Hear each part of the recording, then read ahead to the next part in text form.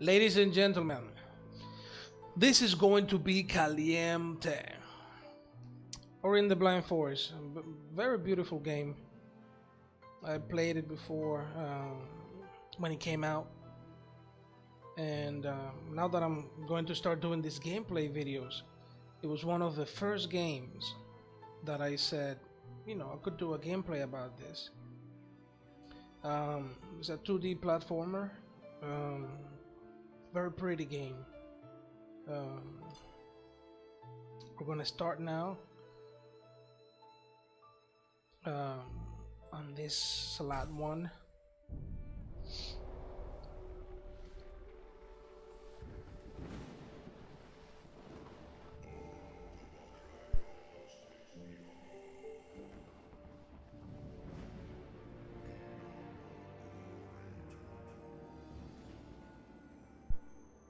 He's talking about he lost Ori in a storm.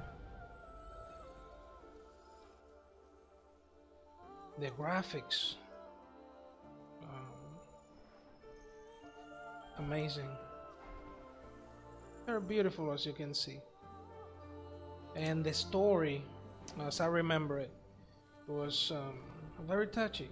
And at the end, a little twist when you finally get to understand the point of everything. Very, very pretty game.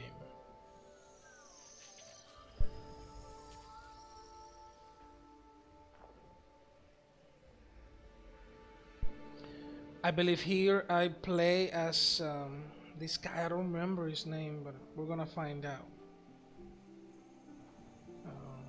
This is where we are.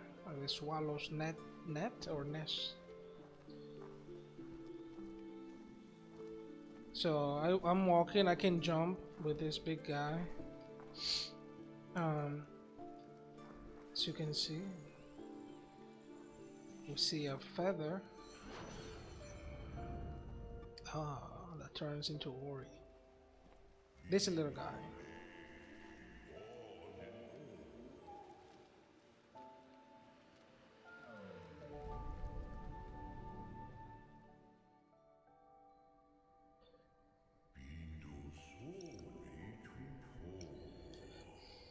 So Ori was adopted by Naru. Was her name?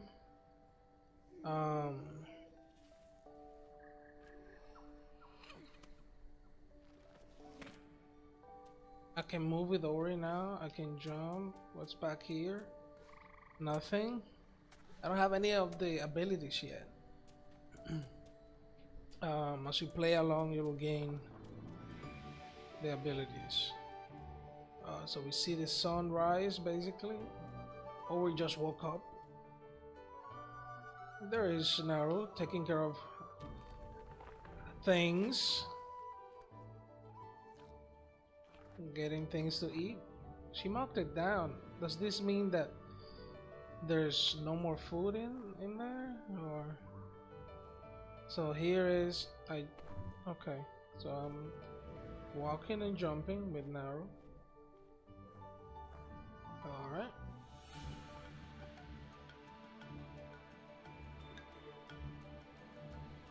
Okay, so we see there's a lot more fruits on these other trees. They building a bridge.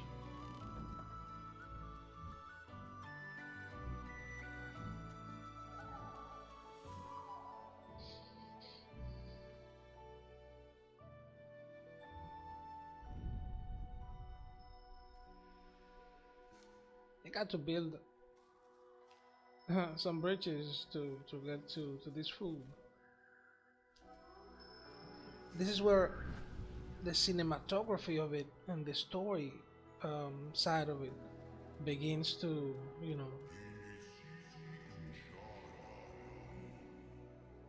to get you in it, So I'm walking back, basically carrying this food back to our place.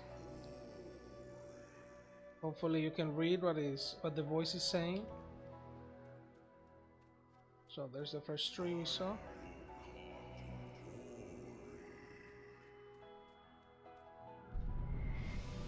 Uh-oh. This is where it starts.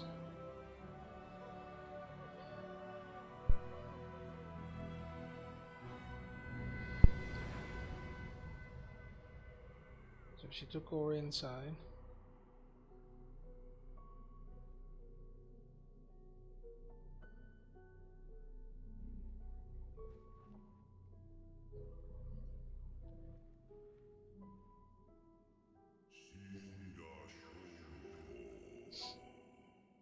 They were waiting for something, but yet hope never came.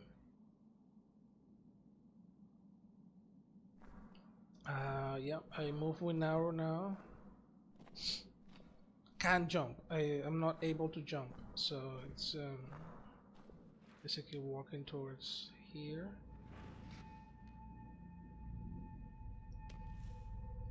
Did it go bad? Oh.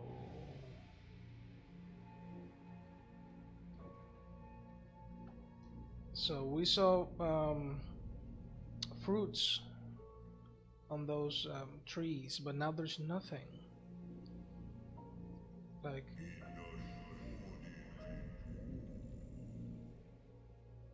through the passage of time,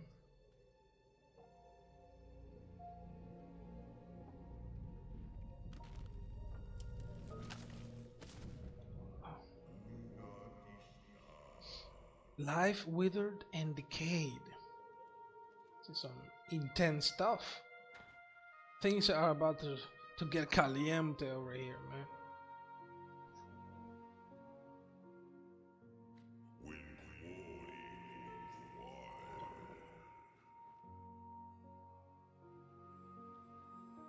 Seems like the force became blind. That's what it means.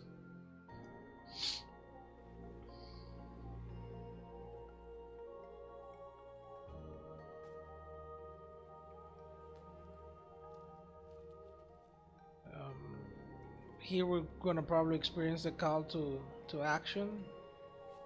Something we have to. There's something we have to do about this. Oh, you got some fruit.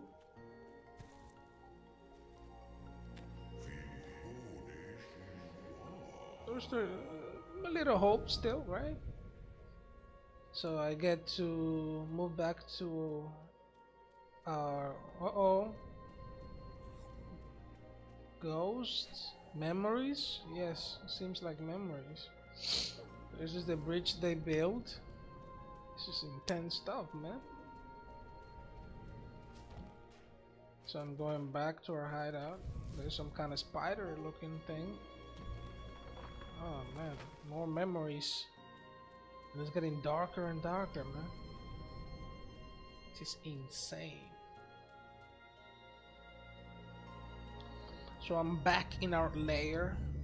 There's Naru, probably hungry. Wait, don't tell me she's dead. I don't remember well.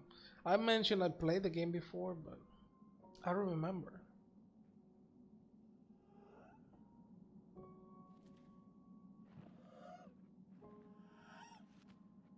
Man.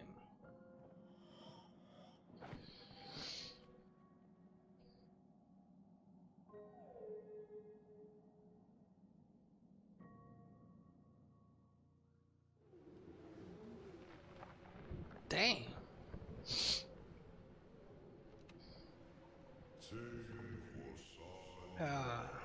An orphan once more. This is it. This is where we gotta start doing something about this blind forest situation.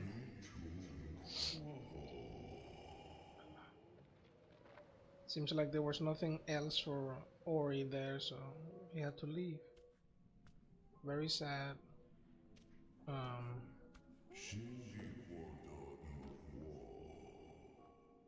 Searching for a light.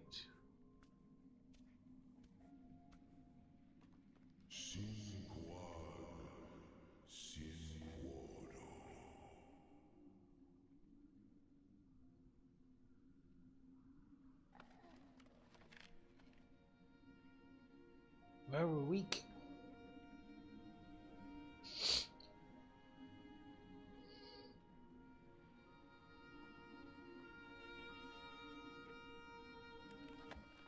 Oh, I have to move. Okay.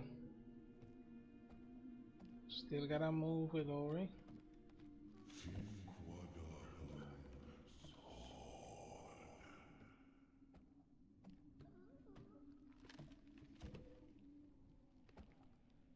Very intense.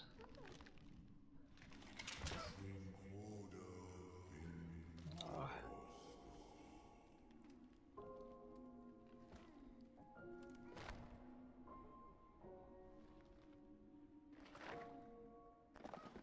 Oh boy.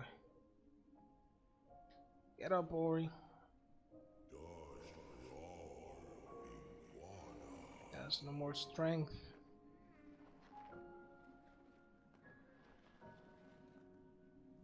Come on, we can make it.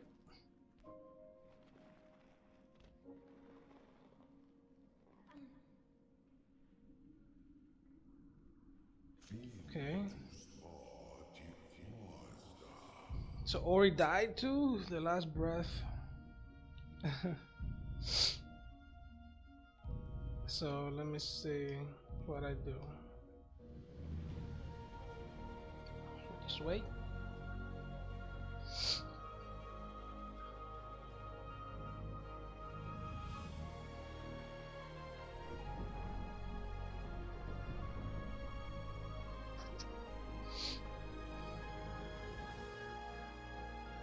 There's a big tree.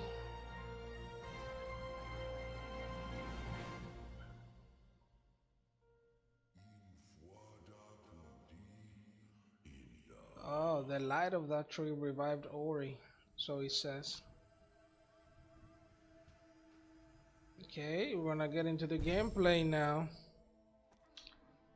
We got those three green things down there. That's our life. Like every time I get hit, one or half of one goes down. So that's like our life meter. Well, not like, that is what it is. It's telling me to jump. I remember, yes. So yeah, I can't jump that high yet. As I mentioned before, we're gonna get some abilities like double jump, wall jump. What's the other one? This one with an arrow. So we're gonna get some stuff going on. So here, let me see. All right. So basically, this yellow stuff is what fills up my ability thing. So where that zero is, every time I get one of those, is one ability that I can select in the menu when I get when I'm able to save the game. I will be getting blue like spirit. I don't know what they call it, but we're gonna find out. So right now my option is to go down here as it says.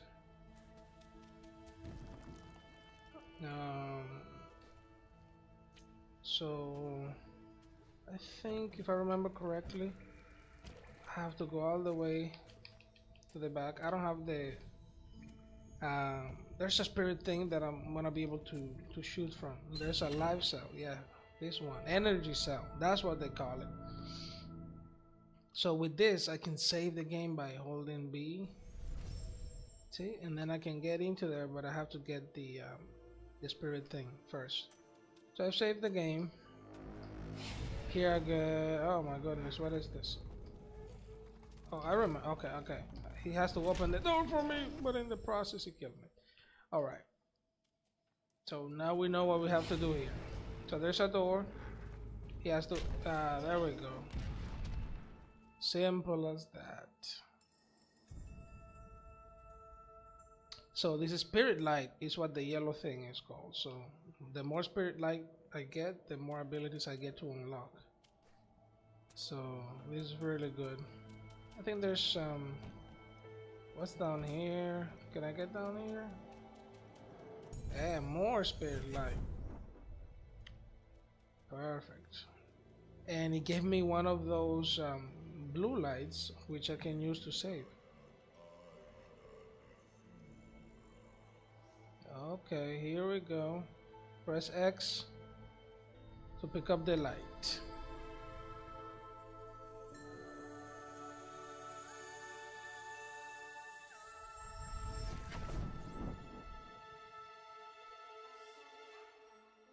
My strength is returning. I'm seeing the light in the eyes of the spirit tree. This light is gonna help me like shoot stuff, shoot enemies, and do a whole bunch of things.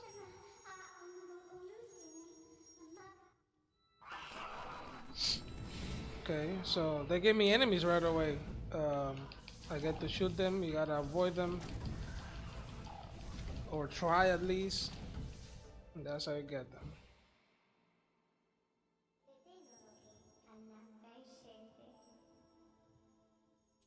Okay. In the glade pass, the caverns will find him. There's a path up ahead. Okay. Oh, so here's kind of like the map. You have to find map stones in order to discover the maps, unless you've been to that place. So this is where we've been so far. Just came down here, then there. So I pick up these things. There's an ability that allows me to. It acts like a magnet. What is this? Oh yeah, it's telling me to view the map. I can just hit select or back in this controller. So there are map stones that you can find and place them on those maps physically. Here's a south link. There's also another ability that allows me to save on top of somewhere that I've saved, so that's pretty neat. I can shoot stuff now. That's light. Those green things, life shard is what they call. There's another one, but I don't really need it, you know.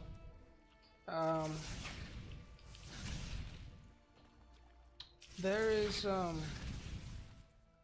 the water is like purple. I can't get into the water yet. I should be able to get in there soon.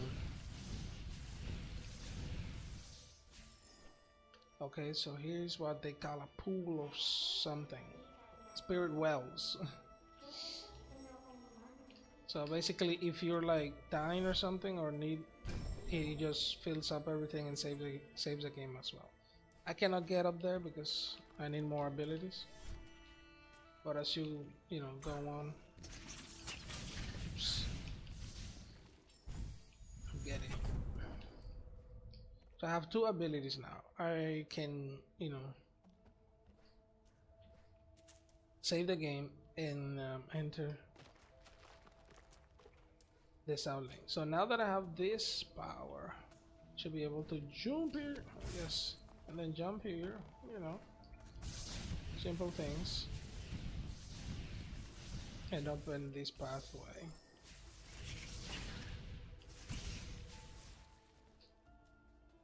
So I'm gonna save now, and I'm gonna get in. I have two abilities. So the first one is Rekindle. Allows reusing soul links and shortens the cooldown timer. It requires one ability.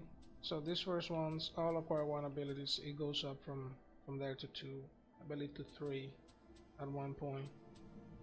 So Rekindle and Quick Flame it just allows you to shoot faster and more with the spirit thing.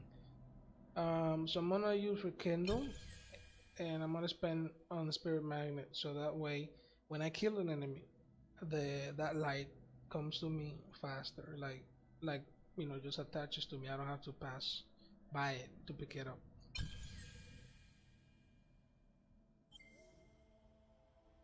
Alright, I'm gonna probably see, allows me to save without spending the life.